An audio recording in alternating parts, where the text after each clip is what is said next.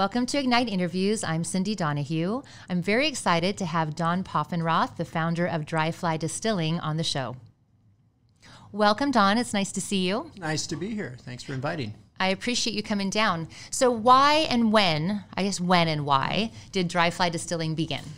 We started the planning in 2006, and it was pretty much born out of the fact that I was a corporate guy out of college, worked for the same company, although it had gone through some ownership changes for almost 20 years, and lived in Spokane. It's where I wanted to be. When I was hired by that company, that was kind of an inside deal that I would not leave Spokane because I love my city. And I was getting forced at the end of the game to move to Southern California, which is not a great place to fly fish. So we had a disagreement about that on whether I should stay or not. So I left, and the ultimate result of that was the creation of Dry Fly. So when we did that, we wanted to think about things that were Spokane, that represented our area, and that really was kind of a driving factor. So tying the agricultural part of that into our equation was important to us. We wanted what we did, whatever that was, to reflect our area, and the tie with these 100-plus-year-old farms was the perfect answer. And what is it about your products that make them unique? I think a couple things, and we strive to be unique all the time. As a small manufacturer, we're not into mass production, and we're not into creating those things. We always want to sell more. I mean, any small business does. But I think it's super important for us to control those agricultural components. So we really buy all of our grain from two primary farms. They're both over 100 years old. They were both homesteaded in this area. And that farmer connection, I mean, our actual farmer delivers grain to us. We talk to him about crops. We're there at harvest. We're involved with seed selection and all those kind of things, because it all starts there. And if that is not right, then what comes out the still on the other side, and even maybe after 10 years of sitting in the barrel, is not going to be right. So that agricultural thing was super important to us. And we wanted to be, Spokaney, I guess, for a lot, if that's even a word. But it's a word now. I'm going to use it. We wanted to, we wanted to be, which I think is a core thing of us. We wanted to be a kind and gentle and a community-involved company, and we wanted our employees to be there forever, and we wanted to create that environment that reflected, I think, Spokane values. And what are the two farms that you work with?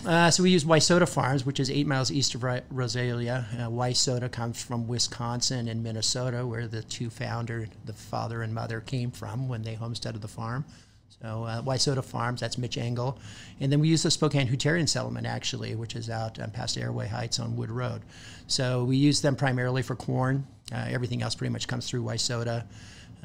From a raw material standpoint, I think our radius is 30 miles. So pretty much anything we use is grown within 30 miles of our facility.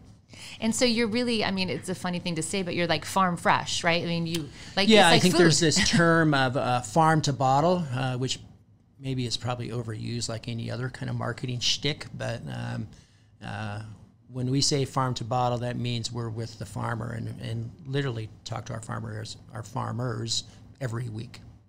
And what are how many bottles do you produce of all of your product? I mean, you are manufacturing. That's a great question, and a little bit of that is skewed since we got into the canned cocktail business, right? So that now is probably 50% of our overall sales.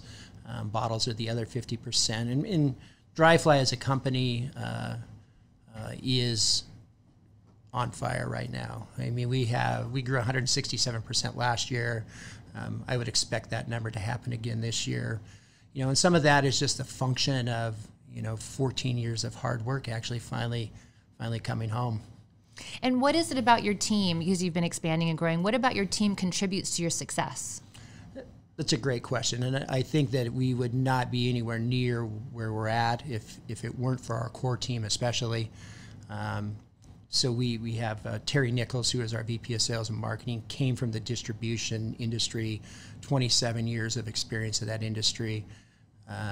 It's like having a translator on our team. He speaks the language of distribution, and does it very, very well.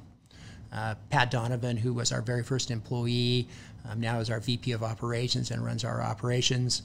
And he's just a great kid. He's an owner of the company, as is Terry. So we like to engage people and our employees when they get to a certain level to be, part of our team and to have skin in the game, so that we all kind of rise together.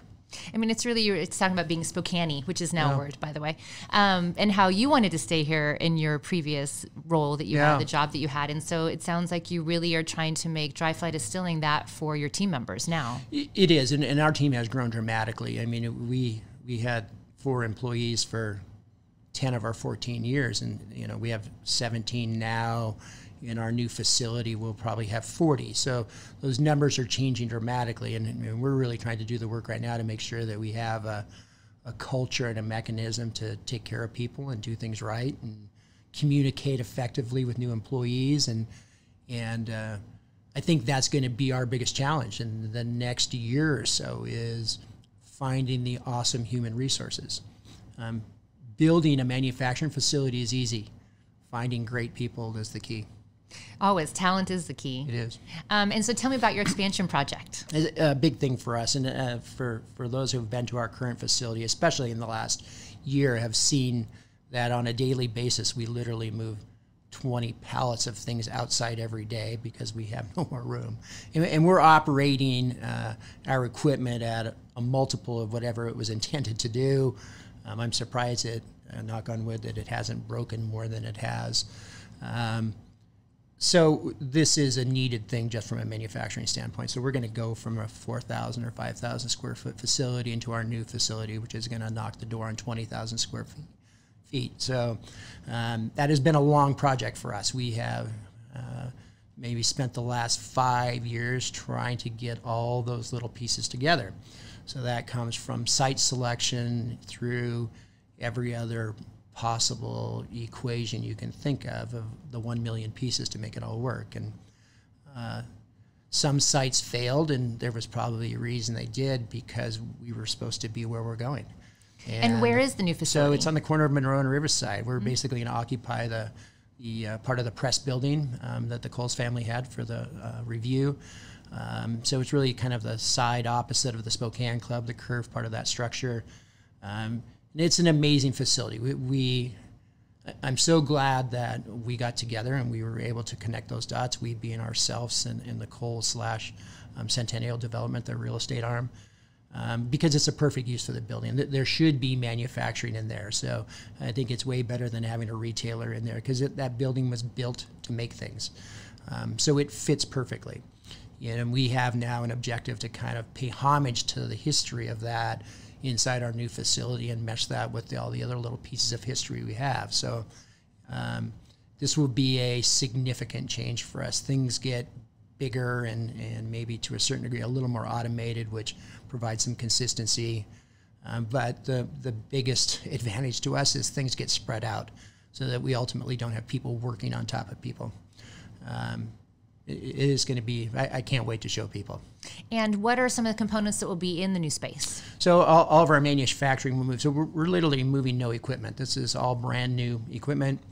Our average tank is 8 feet in diameter and 23 feet tall. So things get significantly larger as we scale up. And that really is just kind of the next evolution.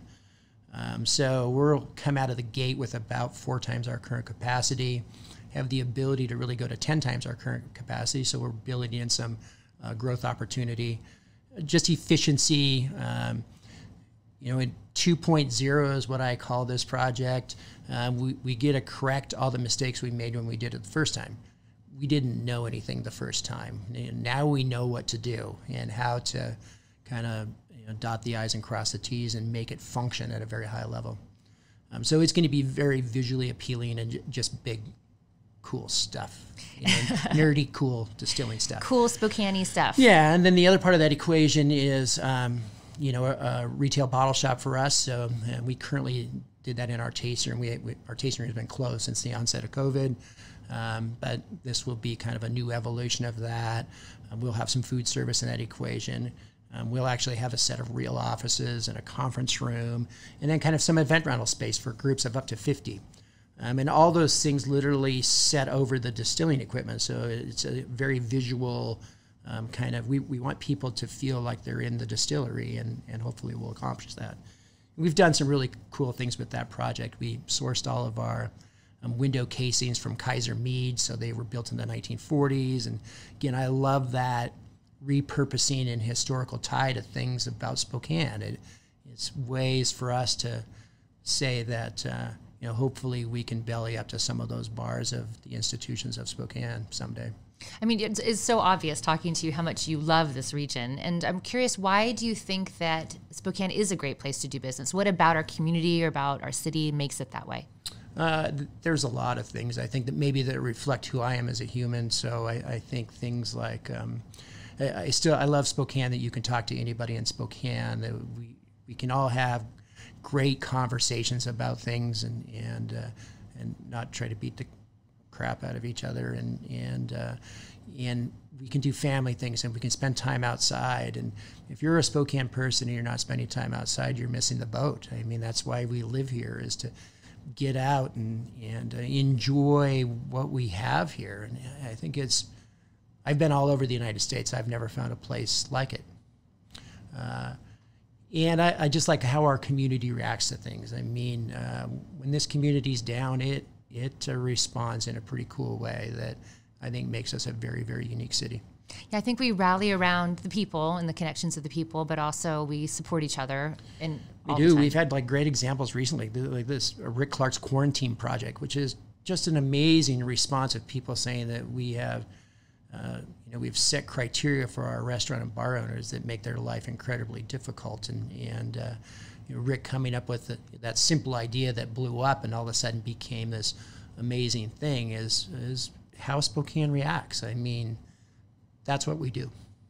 Yeah, we definitely come together. And I know you've loved fly fishing, obviously, Dry Fly Distilling. So what are some of your favorite locations to go fly fishing? There's no such thing as a bad place to fish, right? And sometimes that's a function of where there's time. I think fishing the Spokane River is an amazing place, and I don't think enough people do it. It requires a little bit of thought about access, but the Trout Unlimited group in Spokane has increased our access here and made it easier. And then within a 40-mile radius and even a 100-mile radius, you open up just more and more opportunities. So it is not a function of where, it's more a function of, can I squeeze the time to get it done? If you had to pick one or your favorite location, what would it be? Wow. I've done a trout fishing all my life, so maybe the answer to that is I'd like to, now as I get older, I like to explore different things. So I've kind of gotten into more saltwater fishing and tried to learn those techniques. I think there's a lot of opportunity in that. But again, I'm totally happy to jump in a raft and launch right below the Monroe Street Bridge and fish here in Spokane. That to me is like this combination of words we try to use for dry fly, like persistence and patience and to sometimes perfection, because it has to be right or it doesn't work, your approach. And those are all the same words we use at Dry Fly, so I think that's the parallel.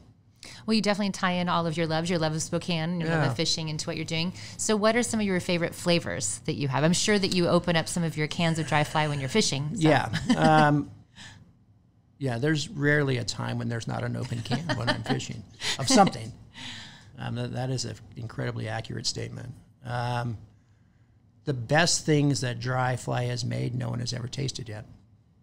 So, I mean, that's kind of the great tease of distilling. Time is a wonderful thing, and as we get older as a company, then we can take more advantage of those time equations. And really, that's on the whiskey side of the world. So I think the best whiskeys we've ever made have probably not come out of the barrel yet. I mean, I'm fortunate that we can taste those every now and then and think about them and try to be patient to let them continue on their journey. Everything we make, we taste multiple times during production. I mean, it's those flavors, whether they're in a canned cocktail or just a simple bottle of vodka, are incredibly important to us. And it's one of the biggest challenges we have in this new plant is scaling that to a high level. And luckily, our equipment manufacturer is a 175-year-old company. They're the oldest continuous manufacturer of still equipment in the world. Christian Karl is the name of the company. They come from Germany. So we're going to lean heavily upon them to help us figure that out. Because we're not a bunch of scientists, and I don't want to approach it from a scientific standpoint. I'd rather approach it from the heart. Well, it sounds like with everything that you do, that the best is yet to come. So we have the new space, the new expansion, new places to fish. It's all ahead of you. Yeah, more fishing, less work. That's my goal. That's a really good goal. Yeah. Well, thank you so much for coming on Ignite Interviews. I appreciate it. Absolutely. Glad to be here.